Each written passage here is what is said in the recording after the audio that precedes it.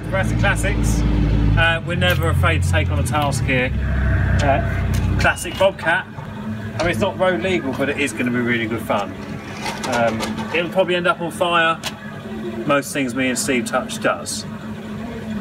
So yeah, this is it. If anyone knows what year this is from, let us know. It's got a problem with, Steve, what's wrong with it? Chain. And if you come around here, it's really hard to get to the chain. You end up having to cut holes in the side of the bodywork in order to get to it. So there's a pulley and a chain has come off. Can you get in there, Steve? Have a look. So yeah, this is our challenge. There's also a discovery that needs a clutch. Long story. So yeah, there's lots to coming up on Brassic Classics. So if that sounds like something you'd be interested in, like, share and subscribe. Bye. Okay, right, so here we are in Brassic Classics Workshop HQ. From Citroën Ami 8 made it. It's in its new home.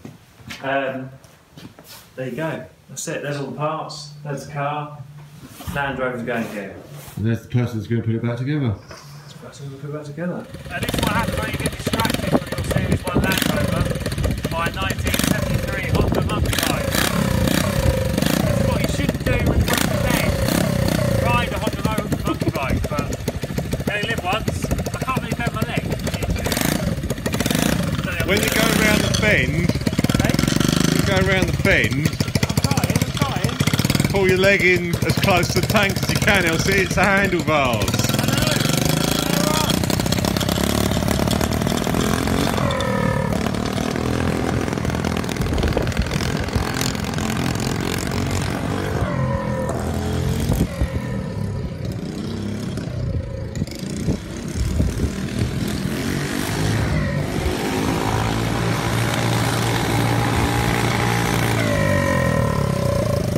Easy rider. It's quite good fun, but I can't bend my leg enough to get it to actually go on the leg. Right, moving on from the last bit of welding I did on the Land Rover's oil filter housing. This is a good welder. It's not a gasless MIG, it's a gas MIG. It's probably about £2,000 worth of MIG, and it's so much better to use. It's clean. I've just done a little bit on this spade because it needed fixing. Just done that. It's just easy. It's so much easier. So a bad workman actually can blame his tools. What can I say? So I'm going to do a little bit on this just to reinforce the back, and yeah, it's just so much easier.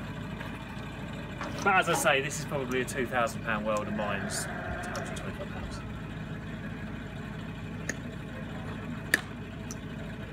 Right, so we go.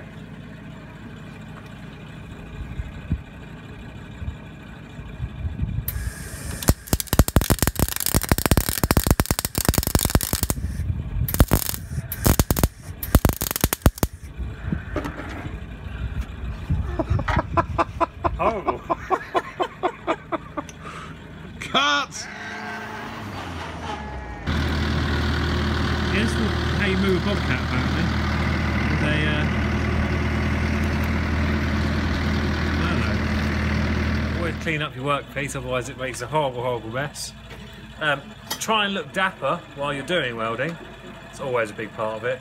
And there you go. Oh, and buy a £2,000 welder, because it's much easier. Anyway, until next time, when we decide to weld up something else completely pointless, see you soon. Racing a 13-year-old boy in his Range Rover.